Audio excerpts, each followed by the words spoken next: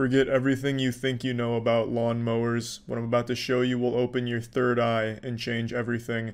This is from the Walker Mowers Championship, one of the most cutthroat competitions in all of riding lawnmowers history. It looks like something right out of King of the Hill. The athletes are strapped into their Walker mower and then go through a death-defying obstacle course in order to compete for the prestigious title of the best riding lawnmower operator. Here comes Dominic Toretto's father, easily through the hairpin turn.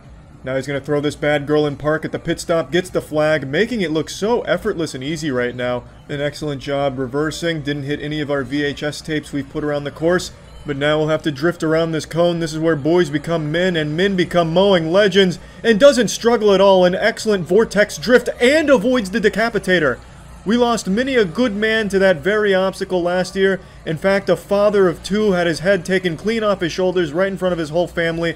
But this guy, he says, fuck that, this is child's play. I'll tell you what, DB Cooper is just cruising through this course right now. Already at the second pit stop, grabbing the flag, no problem. Damn near does a full wheelie on it. Sometimes you don't control the Walker mower, it controls you. Again, avoids the death trap, but will he survive the upcoming firing squad? We'll have to wait and see. Grabs the third flag on the way by, and that will be it. What is his final time? Oh, that's a new course record, 54 minutes.